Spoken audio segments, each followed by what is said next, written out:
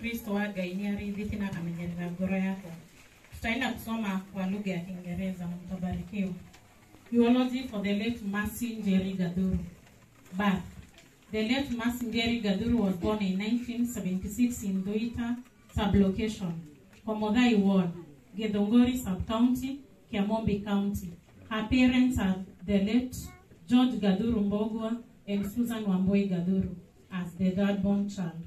Her siblings are Eunice Wangeshi, Henry Mbogwa Botsa, Penina Wageni, Daniel Wamutu, and Peter Ndishu.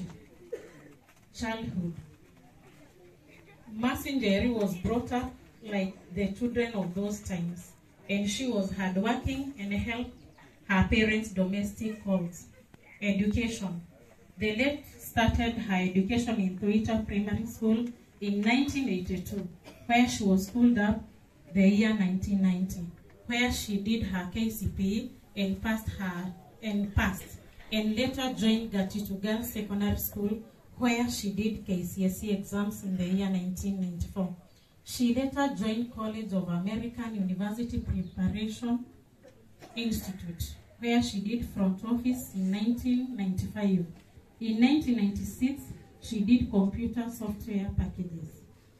Church. Mercy Njeri Gaduru was baptized in the year 1979 at PCA Komodhai Church in her younger age by Reverend Joshua Kamae. Later was confirmed at PCA Doita 22nd October 1989 by Rev. F. G. Rido.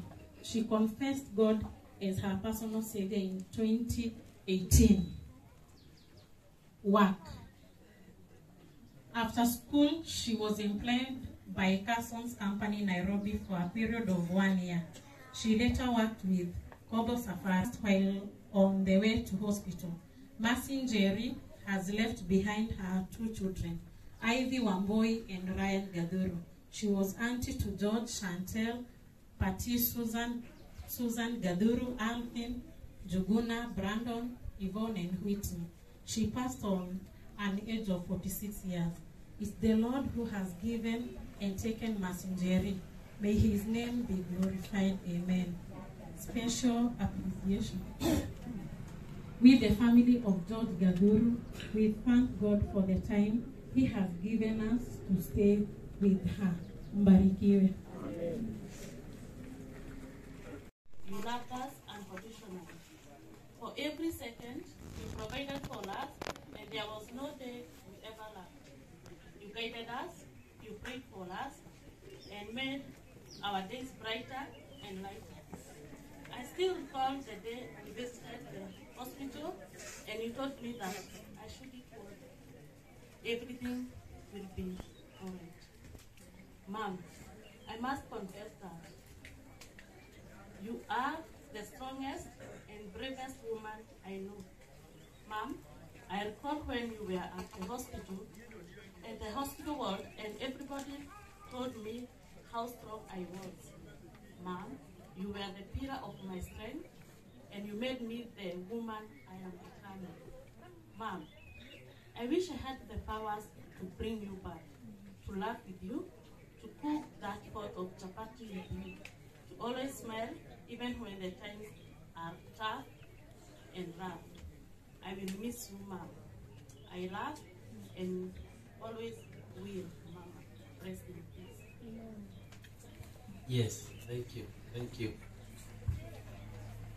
Literally, now. Nasimama, ndiye mwamba ni salama, ndiye mwamba ni salama, ndiye mwamba ni salama, damu yake na sadaka, nategemea daima, yote chini ya kisha, Mwokozi atanitosha, kwake Yesu nasimama, ndiye mwamba ni salama, ndiye mwamba ni salama, ndiye mwamba ni salama.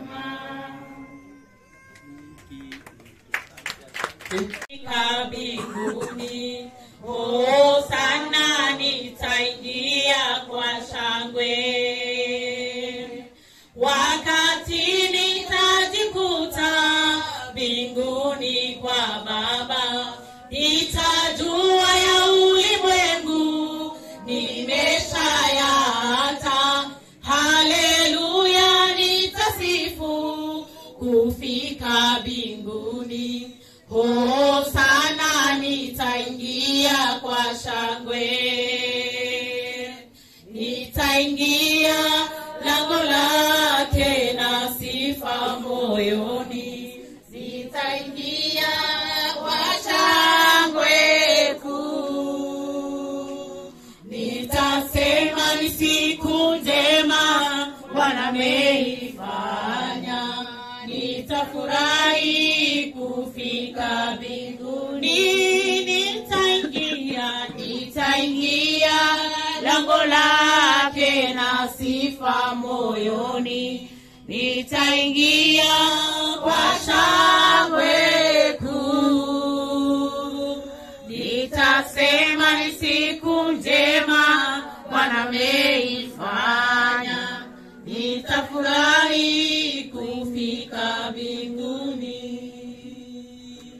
Nchi nzuri, nchi safi kwa Baba yangu, kuna amani, kuna Come here.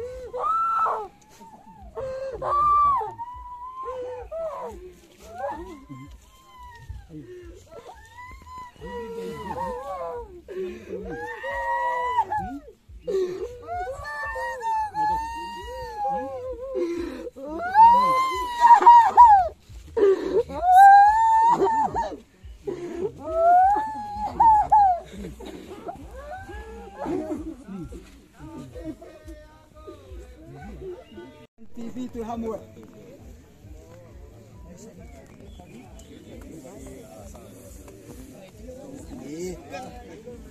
Hari ogyo tigarete.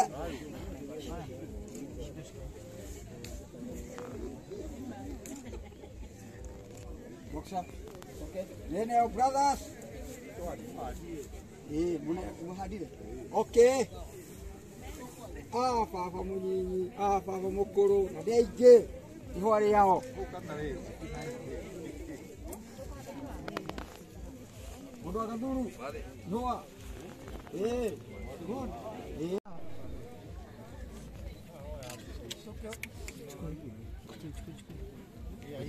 Turiganĩtie na itũũra rĩgwĩtwo Rũirũ, nĩrĩo tũĩ mũico. Ward ĩtagwo Komuthai Ward thĩinĩ wa Gĩthũngũri, Kiambu District kana Kiambu County. May God bless you. Arĩa othe twanyitanĩra, Ngai aromũrathima.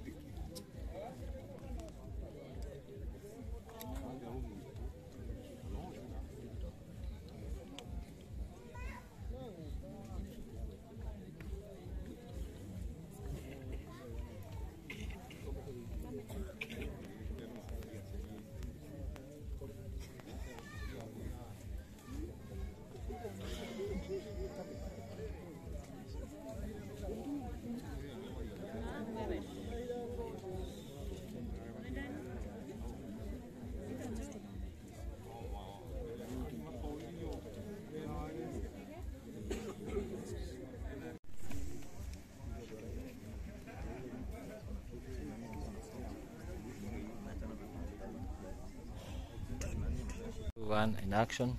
Hi guys, leo it has been a very tough day for Ivy, Samaritan and Kimani's family kwa sababu leo walikuwa napumzisha mama ya Ivy. So sad. Kweli nimeona machozi ya Samaritan. The very first time niliona machozi yake ilikuwa wakati alililia ndoa yangu sana. Na sasa limekuwa mara ya pili analilia mama mkwe. Yaani mama kwenye ametoa mke. That is mama Ivy. It is so sad. Inaonekana ni mama tu mchanga sana, 46 and she's down, you know. Family ameacha Ivy akiwa the firstborn na ameachwa ni kama anaangalia mtoto mdogo, kijana mdogo, a very young boy. So sasa Ivy imekuwa tu ni kama anaangalia kwake na pia ni kama atakuwa anaangalia pia huo boy kwa sababu she's the eldest. Na sidhani kuna mtu mwingine anaweza muangalia. Anyway, blood is thicker than water. Na nimeona unity na nimefurahi kukuja kushikania nao pamoja kwa sababu pia wao wamenishikilia na wamekuwa akinishikilia for so long mpaka wameacha nimesimama, and that's why I had to come here. So when you wamesimama na mimi, tafadhali just pray for this family kwa sababu ya peace, endless peace. May God grant them endless peace yenye haiishi jamani. Hivyo tu naweza kuwaombea hii familia kwa sababu mama akikuacha kweli it's a big gap. You feel it, I know. Na nakuangana share na watu wananiambia mambo ya mama kukuacha, it is not a joke. So kwa hii familia tafadhali muombea kina Samaritan, muombea Ivy, muombea kina Kimani kwa sababu hii jani yote tumekuwa pamoja. We've been like a family. Unaona, siwezi waachilia kama wanalia. So I had to come here. Pray for us as we prepare to go back home. Huku ni side za Duita, ni I think is it Githunguri? Yeah, Githunguri Duita. Yani ni mbali na kuna matope nini na weather ni mbaya kabisa huku. Just pray for us guys. Tukutane huko. As you like, share, comment and subscribe. Msisahau. I love you so much guys and pray for us. Bye.